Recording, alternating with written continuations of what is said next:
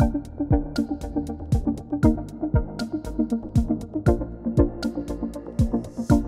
mai, haere mai, time for Caucus. The meeting is underway. Today's episode, we're going grumpy. Not us. We're very unified, positive, and... Are we? You should have heard us off air. Yeah. Yes. Well, no factions or spills yet, anyway. But this week's Chris Hipkins It's prediction... hard when they're all practically got the same name. Yeah. So I know. Chris Hipkins. Yes. Prediction of a grumpy campaign has really much come true. We've got crimes against candidates, people making stuff up, mountains out of molehills, chickens, ghost leaders, all kinds of stuff. And with voting underway, we're also going to look at strategic voting and some of the things that we may have missed so far this campaign. But let's start, guys, with psychoanalyzing this grumpiness that we're seeing in the party right now. Seems that the public, for a start, are getting quite fractious. To the people who raided my house, who came into my house and threatened me, to the people who came and vandalised my fence, don't be scared, because the kohanga reo generation are here, and we have a huge movement and a huge wave of us coming through. I am not scared and I am not fearful. Maipi Clark from the Māori Party there. That was your debate, Julian, that you were hosting. Quite a revelation, the crimes that she's been facing. Yeah, so alleged crimes. we got a text at 6 o'clock from her father, who's a good mate of mine, Paul Takamaipi, former reporter, who said, look, we're at the police station, we might not get there till 7:30, debate starts at 8. And I immediately said, is everything okay? And he said, Hana Rāwhiti's house got raided again. I went, what? Again? And then he said, look, I'll tell you all about it when we get there. When she gets in and she's, just done a report to the police, she's obviously quite emotional. And I said, your father said you got raided again. She goes, oh, yeah, it's the third time in the last couple of weeks. And she talked about what happened. And she said it was a ram raid. Certainly someone had been in the house. There was a bit of ransacking. Someone had done a bit of stuff with their fence and all that kind of thing. And we've seen since then, of course, a trespass. As well. Supposedly they followed this person who came into the house, actually, and got busted by someone who was there. So they put someone in the house whenever Hana Rāwhiti's not there. It's in Huntly.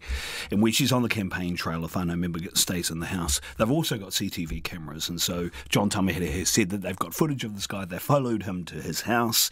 He's got National Party hoardings. That's the accusation that John has said, and he's made the police report.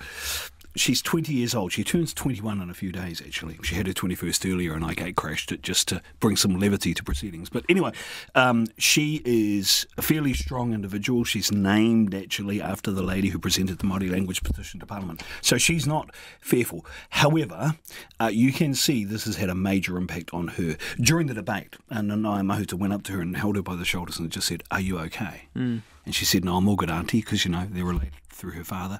And Nanaia said, I know what you're going through. Just kaka. And looked after her through that debate, and they actually found support in each other, which is great. But this is not the only time I've heard this. I was talking to Willow Jean Prime. There are 5 people who follow her everywhere she goes. And every time she gets out of the car, they're giving it to her. Both barrels. There's others that I've heard Debbie Ngāti Packer said the same thing happened to her, signs and people approaching her on the campaign trail because she's the co-leader, not that she's the Te Tai Hauāuru electorate candidate. Is there something here, though, guys? I mean, we've been around a lot of campaigns. Home invasions is one thing, but signs, people following you around, is that normal? Where's the line here between what is robust and relatively normal and what's going on now? Yeah, well, what Julian has described is obviously well over the line. It is despicable behaviour. You always get, it's a time-honoured tradition in New Zealand to destroy political hoardings, and sometimes it's funny. So the faces that turn up at student parties. Yeah, we can't get too precious about that. But what Julian is describing there is obviously well over that line. A lot of the other stuff you see about destroying billboards and that sort of thing is the sort of stuff you see in any campaign. But that is well over the line. It's way over the line. And obviously we heard from a Labour MP who said she was slapped about the face as well. Roberts. And that the guy grabbed her by the shoulders and gave her a shake. I mean, and if this day and age you do not realise that you do not touch people in that way without permission, you don't lay hands on people like that, and that is more than just a sort of, how you doing, Tim, I'm tapping you on the shoulder. That's aggression. Yeah. It's utterly inappropriate. And what you saw there is utterly inappropriate that she is having to tolerate or go through that. But I'll tell you what, I just want to say, that was so powerful. That to me sort of harked back to those, that passive resistance civil rights campaigning where you say, don't be scared. Yeah. Don't be scared. I'm not scared. We're the Kohanga Reo generation. Because the aggression comes from fear, not from power, right? Yeah, and I just thought that was a remarkable moment. It made actually the hairs on my arms stand up. I'm tingling now just and to say I that. thought, wow, that is an interesting approach where you can meet aggression with aggression, or you can actually say to them, hey, you don't need to be scared of me. And look, it's fair to say, and it's probably important to say, that prompted a whole bunch of other claims from across the spectrum. And we heard from Chris Bishop. The behaviour that our candidates have experienced on the campaign trail has been disgraceful. There's been death threats. There's been people having to move house. They've had one of our candidates has had a headhunters member filming them when they're out for dinner, sharing it with their followers on social media with an abusive and intimidating message. We've had several volunteers just on the weekend just gone, followed by gang members in Hawke's Bay and abused. It's just been awful, frankly. We've had to hire private security for specific candidates who have been threatened. So it's across the spectrum. We were talking about this earlier in the week, Guyon. 2020 was the COVID election. But this is still a little bit of COVID election. It's the Pandemic Strikes Back, the sequel, right? Well, it is, and that may well be one of the factors which has led to this grumpiness. I mean, obviously we saw a rise in conspiracy theories, a rise in, attacking politicians and just a rise in mental health issues. And that was probably one of the factors. It's interesting that Labour won in 2020 off the back of COVID and this time in a piece of fairly cruel symmetry, Chris Hipkins, the previous COVID minister, has been laid low with the virus at home. So, I think that hangover from COVID, which has affected us all, the lockdowns and just the stress, may well be a factor in this. We've seen this aggression offshore, though. I mean, America is the case in point, right? And it's unacceptable, and I don't know exactly what is driving it, but it's this idea that people think that they can get up in your grill like that. I mean, you don't always agree with people. There are robust debates. I don't have a problem with that. No. But physical aggression and intimidation is utterly unacceptable. And I think it's interesting that a number of the people who've been subject to it are women. MPs or candidates as well. It's not appropriate in any circumstances. But I don't know what has made us. I can guess, but I don't know what has made us so angry as a country. It was interesting. I hosted a debate this. I mean, you guys were all involved in big TV debates. I did a local candidates debate this week, and the first question from the floor was a woman saying to the Labour candidate, "Why haven't you apologised yet for that second lockdown in Auckland? The businesses you put out of business, the families that you ruined." There's still, especially in Auckland, I think, quite a residual anger about that, isn't there? Which I probably hadn't picked up on until this campaign.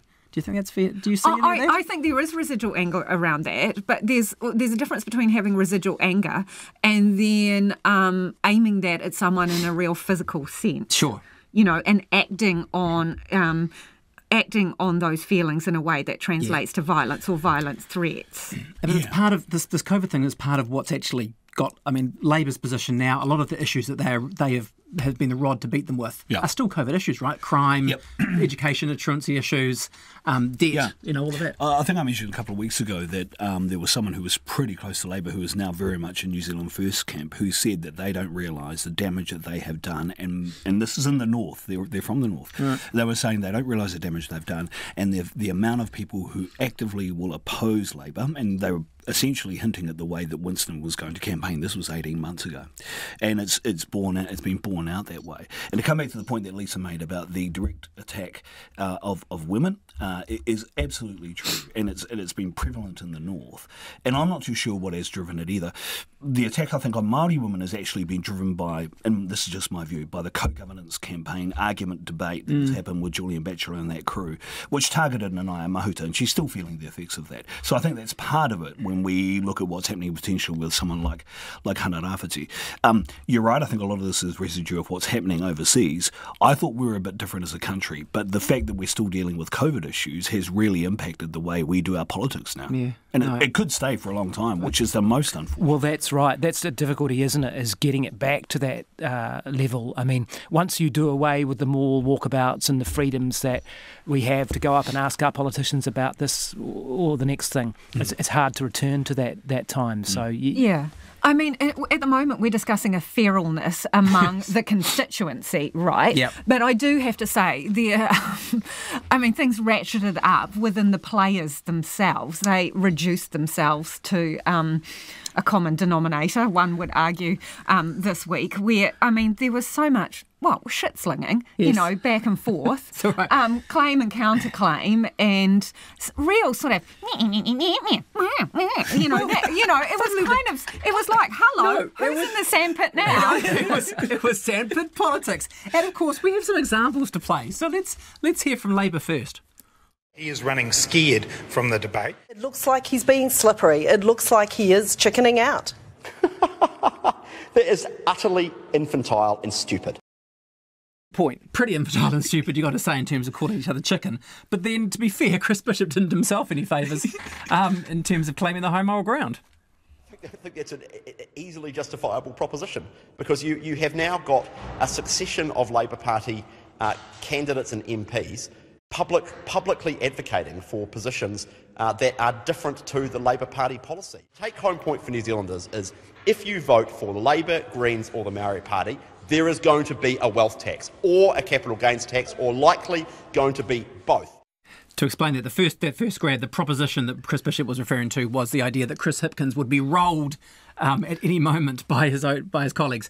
On the basis of this comment from Ingrid Leary. A wealth tax for the top 1% is absolutely what I would support. I would also support a capital gains tax, but I support my leader, and Labour will not be doing that while he's leader. Yeah, it's a lot of stretching going on. Well, it was, but I would say, and they put out a press release, which I see you've helpfully brought into the studio. Labour MPs will roll Hipkins. Well, obviously that's just not true.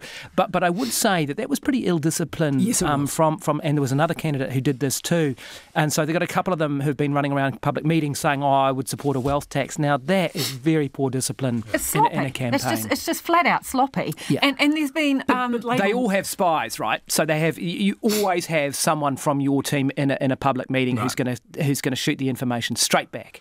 Yeah, but Labour's going to introduce a wealth and likely both the capital gains tax as likely as national change in abortion laws. This stuff gets ruled out and then it just keeps coming back. Yeah, right? but to have your candidates, potential MPs all it does doing is that. It just keeps drawing attention back to where there was a division in a party over a policy that some, held very strong feelings. Yes, because and it was supported. two senior ministers, Grant Robertson and David Parker, who both really supported it. Yeah, they absolutely supported it. And then by just bringing it up, what you're doing is just referencing that division within your own ranks. Not helped by the fact that the CTU, Council of Trade Unions, sent out this bulk email, right? Yes, no, so did I. I printed it on bigger paper because I considered it to be big news, so I went A3 all the way.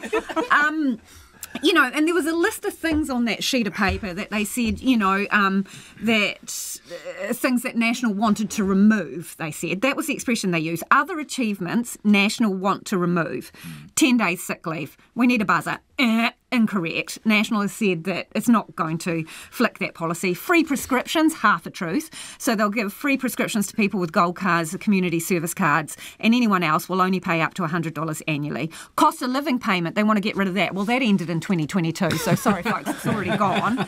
And then what were the other two at the bottom? I think winter there was payments, another... Winter payments? No, they're keeping that. Yes. And then although ACT does want to does want to yeah, but we're talking about National Party policy. It doesn't say in that line National and ACT. It says National. And then it talks about the paid parental leave at 26 weeks. Well, National has a different policy to Labour on that, so they will allow partners to share that leave. But to put a list up like that and saying that they're basically pulling the carpet out from beneath those policies is absolute tosh, and it undermines your credibility. And it makes people question whether they can believe anything you say. Yeah. So, and both of them have been guilty of it. I think you're right in the fact that I think lots of people in the Labour Party still actually want a wealth tax, even though publicly that's not what they're saying, and some have let it slip. But they wanted it. Everyone knows they wanted it. And he made a captain's call, Chris Hipkins made a captain's call and ruled it out. But if you want to think long term with that, the logic that Bishop is putting out there, in a way you would vote Labour this time to get a Labour leader who is opposed to a wealth tax in, rather than actually wait, and because in 3 or 6 years you're likely to get a Labour Party who probably does want a wealth tax. And a CGT and our GST of all fruit and veg, which they say the wealth tax will pay for. So you're absolutely right. I do find, it's always kind of interesting when National rolls out Chris Bishop to, answer some of these questions and respond. He does so in kind, because we all know what Chris Bishop is like. And sometimes he can't help himself. Look, I thought the chicken thing was actually, infantile, and he's right. But then the way that they responded to that, it just seemed to keep the conversation percolating along. It was a snowball. Momentum. It kept going and going and going. Bigger. And look, and I guess in that, while we're giving concessions here, Chris Luxon could have made space in his diary, could have fronted up. Yeah, I mean, I thought it was a crazy construction to put on it that somehow, because your man had COVID and the debate couldn't go ahead, that the other guy's a chicken. And people should know that in Parliament, for as long as I've been covering it for many years, on a Thursday on question time, the Prime Minister's never there, right? Yeah. They're always travelling around the country. The Leader of the Opposition is never there. It's always chief to chief, every time. Yeah. So the idea that then Luxon would somehow debate someone else from Labor, that's never going to happen. It's considered mana diminishing. Well, it is, and you can understand that because you can't really win in that situation, can you? Right. Because if you win the debate, you've only beaten a number 3 or whatever, and if you lose it, then, oh my God, you've lost to the number 3. The apprentice beat you. So, rightly or wrongly, that's always kind of been the tradition or the kaupapa really in Parliament, even right down to question time. So I just thought it was a silly and there's no strategic interest in Luxon turning up to another debate where you're 10 points ahead. You're looking pretty comfortable. That's right. And less than 2 weeks out. I mean, it's a busy time, right? I know they've got the TVZ leaders debate next Thursday, and there'll be a poll there. But so he would have to do some manoeuvring around. But you're absolutely right. There's nothing on him to be able to turn up to the debate. There's nothing in it for him. If he'd pulled out of the TVNZ leaders, exactly. That would be worthy of a chicken suit. But you raised the point about Chris Hipkins with COVID, though. You remember when Anthony Albanese got COVID, and he wasn't having the best of campaigns at the time that he got COVID. It actually helped him in the end. Scott Morrison, I almost called him Scotty, sorry bro.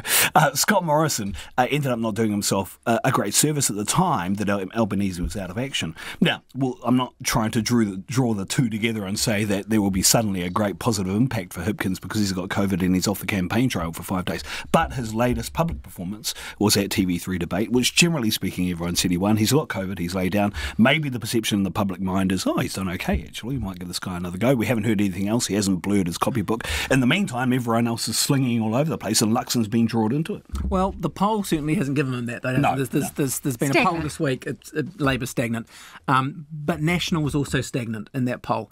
And Winston Peters and New Zealand First are again sitting above the threshold, which is what, as we know, National has been begging the public not to give them. And so this is in the context of, is this an act of desperation and grumpiness by National, or is it a clever strategic move? We got a visit from an old friend this week. Uncertainty means no action to fix the economy and lower your cost of living. The economic situation isn't dissimilar to 2008, when my government came in and guided New Zealand through the global financial crisis. We could only take decisive action because there was a clear result on election night and a strong mandate to get things done. And for those of you who weren't watching on video, he was wearing a National sort of light blue golf shirt, really, wasn't he? Looked like a Lacoste. A Lacoste. He looked like he just wandered in off the golf course to give that statement. So how do you read that play? It's very much a please Winston go away play. It really is, and I think it's pretty fascinating, and I think it represents a mop up from a strategic error from Luxon earlier on. He ruled out the Māori Party, you might remember Te Pāti Māori earlier on. I think that was half the hand that he wanted to play, and he was going to rule out New Zealand First. This is a couple of months ago. Didn't do that. Sort of got halfway, sort of down the Sky Tower in his bungee, and then slammed into the side of the building. And so I think strategically made an error there. Now he finds himself, he doesn't have the numbers, and he's wheeled out John Key. I don't think it's a great look, really. And a lot of people will listen to John Key. Sure. Big time, He was an incredibly popular leader and remains, a voice that people listen to. But I just can imagine Winston Peters making a lot of this in the debates, and I know there's another one on TVNZ, depending on when you're listening to this. But, the idea that John Key wants to keep me out of Parliament, him and the big money men want to keep me out of, government, I think that'll play quite well to Winston Peters' supporters, and I don't think he's going to convince anyone who matters on this. No, I agree. I thought the main issue in the election was the cost of living.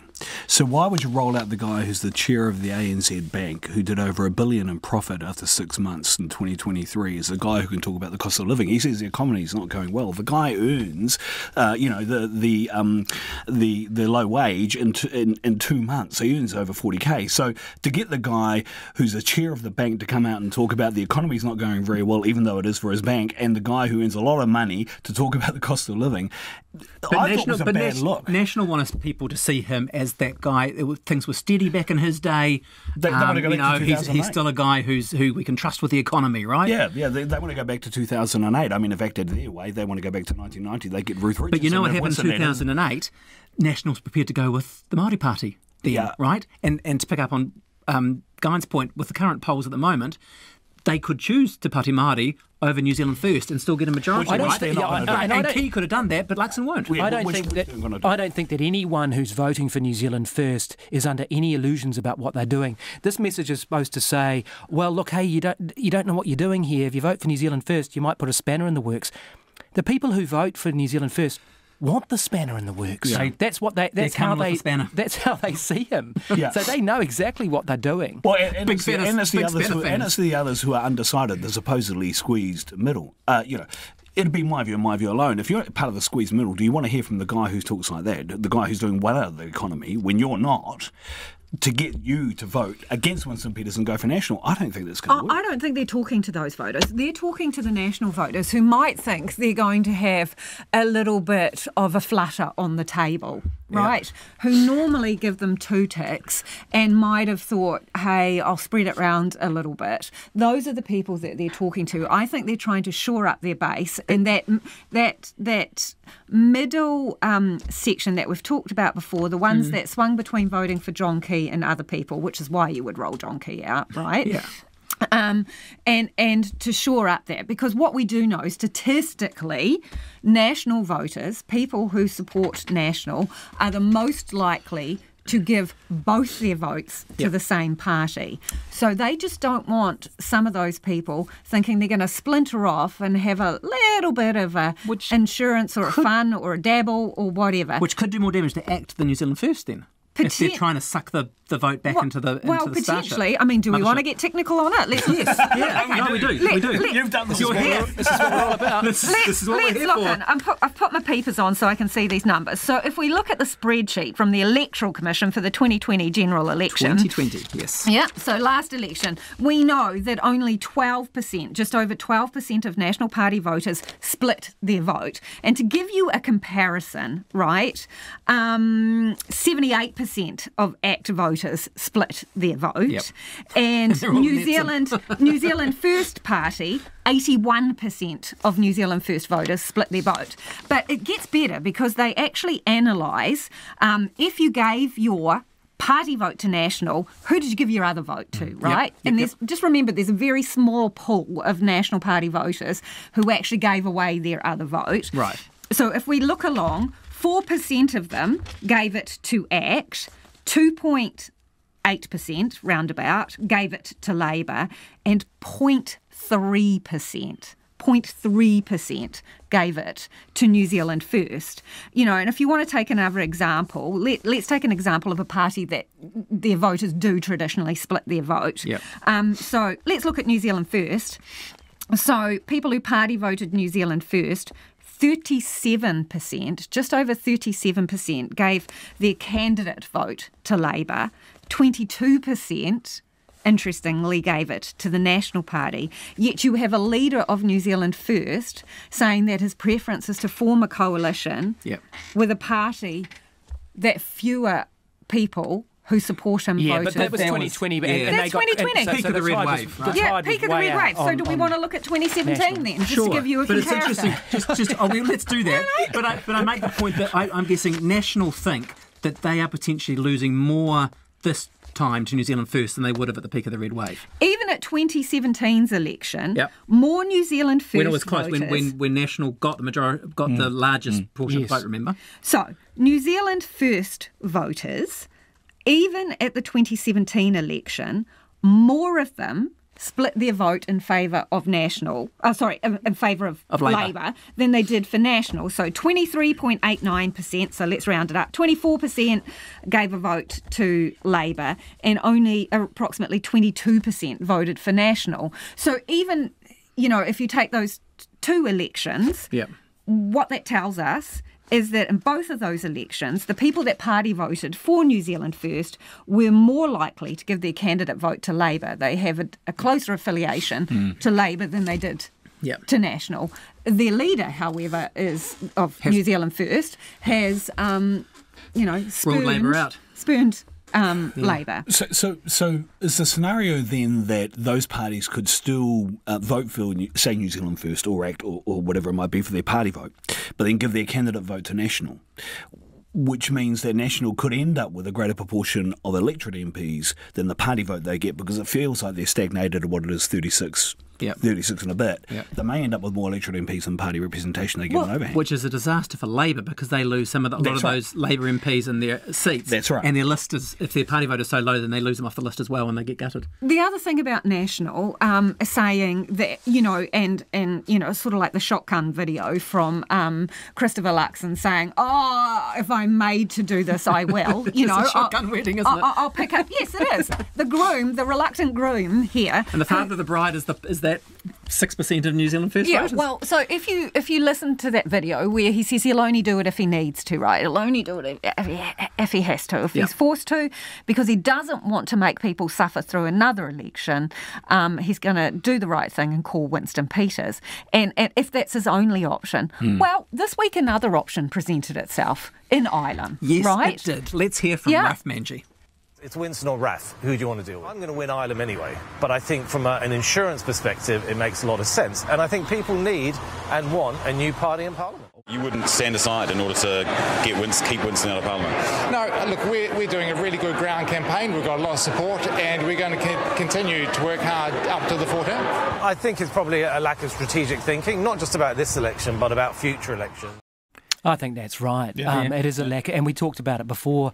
I think strategically they haven't thought enough about how they were going to form a government. They've put all their eggs in the National Act basket and haven't thought about any of these other opportunities. Don't seem to have built bridges with Te Pāti Māori or the Greens in any form. And I know that's hard, but for them to do, but haven't looked at top and now are falling short on the numbers. And to go back to the Winston point too, I mean, it makes it very, very difficult, doesn't it, if they have to call him, because they've said we really don't want you and we've warned you not to. So to have to make that call is going to be pretty difficult. It's a fickle electorate, who forces that kind of government into, the major party to do something they have so clearly said they don't want to do. Well, I think the interesting thing with TOP is that in the latest poll, they were up, right? So 2%. So if Raf Manji got an electorate, then 2 or 3 MPs, wouldn't it? Depending on how the cake is cut up,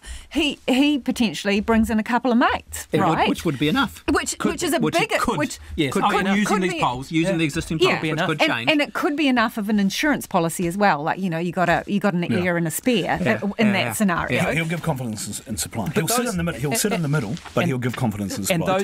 And those discussions needed to have happened months ago. Yeah, you're right.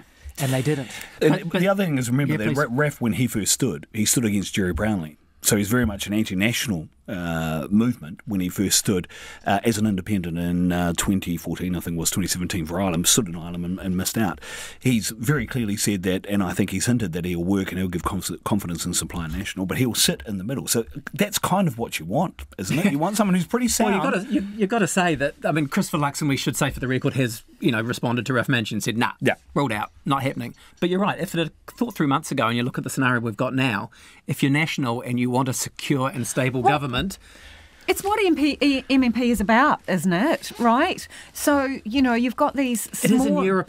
Has it been quite the same here? Well, do we need to grow up then? Well, I think we do because of that. Because seriously, I mean, if you were in Europe looking at those poll numbers that I'm sure Lisa's brought into the studio, you'd say, oh, this is a national Green government. Yeah, and because that's what Germany did. I mean, Joschka Fischer of the Greens in Germany was foreign minister for a long time, supporting Conservative government. I mean, in a genuine MMP, practicing it in a genuine way, that's the kind of thing that you would look at. Yeah. We don't do that in New Zealand. No, we don't. And the National Party is saying no thanks to Te Pāti Māori, right? And saying that this is different Te Pāti Māori to the one that John Key's government worked with. But I mean, if you look back to John Key's terms, he had a significant number of players in there with him on confidence and supply arrangements. More than he needed, so he could play them off. Yes, he did. More than he needed. And if you look at it, he built those relationships up. You might remember he said well before that election that his favourite MP, because you know how they always ask you, who's the MP on the other side you admire most? He said the best MP in the Parliament is Peter Sharples. So he spent the time building those relationships up well earlier than he needed them, and that's what you need to do. And he brought them in before he needed them, even in government in these arrangements. And they all had different, confidence and supply, and then true coalition, agreements, etc. And it's at that point that obviously the parties go in and they lay out what they're prepared to... I mean, how many dead rats are they prepared to swallow in order to get something? And Te Pāti Māori got significant support for whānau ora through that arrangement. They got a commitment that the Māori seats would not be jettisoned without... Yeah, and they rolled over the seabed and foreshore legislation most prominently. I mean, that was massive. Everybody sticks their line in the sand beforehand, but when you get down to the nitty-gritty and around the table, you can, and history shows us, reach an agreement that you are all prepared. Miracles can happen. Sorry, his policy's baked in though. Yeah, I mean, he's gone so hard on anti-co-governance and Māori Health Authority, which are real, they're stable policies for the Māori Party and actually for most of the parties on the left, but particularly the Māori Party. It's gone too far. And he can't pull that. And he's ruled them out. He's ruled them out. And it's not wrong that it is a different Pāti Māori, right? There is a very different... They are different. But I think all of this comes down to what we're talking about now, and also rolling out John Key in the golf shirt, is that National have just fallen short. And Luxon has campaigned pretty well in his meet and greets and things, but to pull up in the sort of, high mid-30s is just not enough. Yeah. No. And that's their problem. And they really needed to be, and I thought they would be, in the late 30s, early 40s at this point, and they've plateaued. And so we're back at that. We're back at that 1996-2002 election era where the major parties are getting 62-63% of the total vote. Some of those other smaller parties. So Loyal's still getting 1%. Why? I don't know, but they're still getting 1%. Is that the tax? That's the tax rate. Legalised cannabis is getting 1%. New Zeal, Whangaro's new party is getting 1%. And of course, you've got Top on 2% as well. So lots of people are staying loyal to those parties, which they know they've got no hope of. I mean, even Top, no hope of getting a parliament, and yet they're still voting for those kind of parties or supporting those kind of parties. So come back to just quickly on strategic voting, I think what we'll see in the Māori electorates is real strategic voting because, and Labour made the call, Nanaia Mahuta, not on the list, Kusha Taingaring, not on the list, Raipeke Mason, not on the list. I think you see you'll see Māori voters go, we're going to push for the candidates in Labour and we're going to give party support to the Māori Party to make sure they get over 3%. Yep. And I know in those polls they're only on 2%. I actually think there's underrepresentation of Māori voters in there anyway. But to get over 3%, so you get someone like Hana Rāwhiti might be Clark, and I think you'll see a lot more strategic voting in those. So that's interesting. Does that take us back to the original point about grumpiness, right? which is this, and I'm not talking about the physical assaults and the home invasions. I'm talking about the general grumpiness and malaise that arguably is out there among voters. And to Guyon's point about in Europe, people have been able to do deals. This is part of why people are grumpy, because there aren't these adult conversations happening between the parties and working through some of the bigger issues. And you see that in some of the feedback you get from listeners when you do certain interviews. They like elements of something but not of the other, and can't understand why they can't have mash-up. Yeah, my 14-year-old keeps asking about when we're going to have a grand coalition in this country, right? Why? Given how similar National and Labour are in this campaign, doesn't it make sense? But the answer to that, of course, is the damage that you do to your base over the next 2 terms. But you're right. People are looking for, I think, I'm not necessarily getting a lot of answers out of this. But the other grumpiness that comes into, we come back to pick up on Guyon's point, is the grumpiness of Winston Peters at the end of this, when he has been attacked so relentlessly by someone he then has to go into a coalition negotiation with. That's going to make for incredibly complicated and difficult coalition talks, especially when you've got ACT on the other side, who, I was talking to David Seymour this week, he's still confident he will hold above 10% throughout, even though he looks like he's starting to slide a little bit. And he will say that that's at least a quarter of the government, so he wants a quarter of the deals. It's his Eminem moment, right? You only get one shot. Do not miss your chance to blow. Opportunity comes once in a lifetime. ACT is going to go. That's going to be some incredible coalition talks, right? What is it? More than 8 weeks? More than 8 weeks. That's the record so far. And I mean, are we all going to be at the end Did that account the week that he went fishing? Well, that's what I was going to say. Are we all going to be at the end of the wharf waving him off as he goes out on his boat? Well, send him and David out on a boat. Well, not all may come back. But the thing it's like a God seed from the Godfather. What you have just highlighted is also what National is playing on in terms of a fear factor, because there was a companion ad that went with the John Key video, and the sort of headline on it was Imagine, and then it listed a bunch of things. 8 weeks of coalition talks, no clear election result or outcome, nothing gets done, don't risk the uncertainty. Which all begs the question, why didn't he rule him out? Yeah. If you feel that strongly about it, why didn't you do that well earlier? And it was supposed to be later. Because that's what John Key did. Bungee jump. Yeah, that's what Key did in 2008. And they had to pull him out off the golf course this time and to roll him out on a social media campaign when he was in charge in 2008. It was Labour who was supposed to be going negative in the last week of the campaign to try and get their numbers up. And so you've got the 2 major parties with failed bungee jumps hanging off. We talked about that earlier, about not ruling him out, because we thought it was a shrewd political decision, because we didn't think Winston was going to get to 5%. And I know I asked us all about this 4 weeks ago and we weren't prepared to say. And I think we can say, because he didn't want him to get to 5%, and now he's there. He's doing a mad rush to try and convince the electorate. That's right. It's probably too late.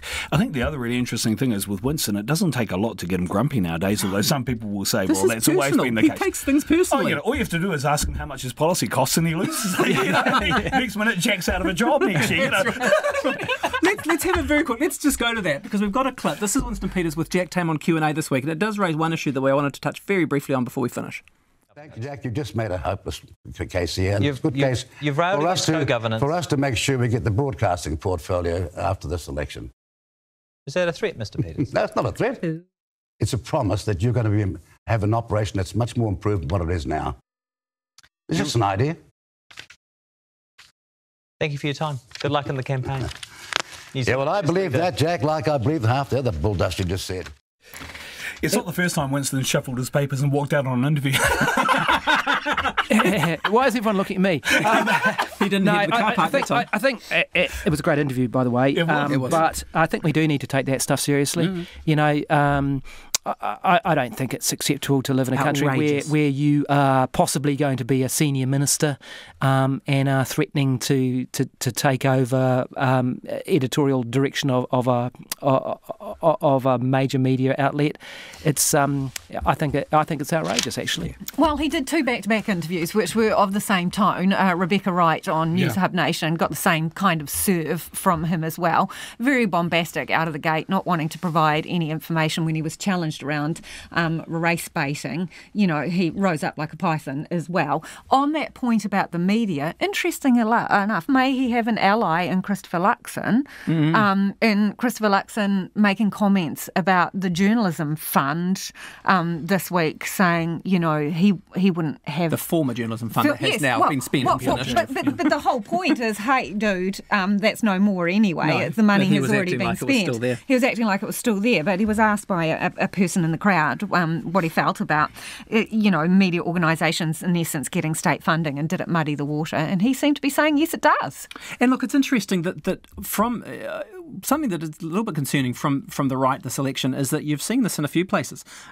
You're seeing with ACT and National both talking about putting a 40% cap on judges' ability to decrease sentences, which is another area where often politicians have been very loath to go, because you're supposed to respect the estates of government, the fourth estate that is the media, right? You respect the independence. Democracy works on the fact that the media is independent. Stop being the table, Tim. I know you're feeling fiery really about this, but you'll get in trouble. And I will. And the judiciary is the same, right? It's always there are, of course, boundaries around what government, parliament allows judges to do. But this is quite operational, to start talking about 40% discounts and so forth, and to be quite prescriptive on judges. Yes, and you've also seen it in the Pharmac area, where they are supposed to be an independent, organisation, agency, deciding which medicines are funded, because you don't want politicians making those decisions. And yet we've had National naming the 13 cancer drugs they want to fund, and just this week they said they'd fund continuous glucose monitors, CGMs, for people with type 1 diabetes who are 18 and under. Now, that'll be of great comfort to the diabetes community who have wanted that. But Pharmac have got a current negotiation process underway for that, and there are two big areas there where National have just gone right down to the number. They said we'll spend $5.2 million on it.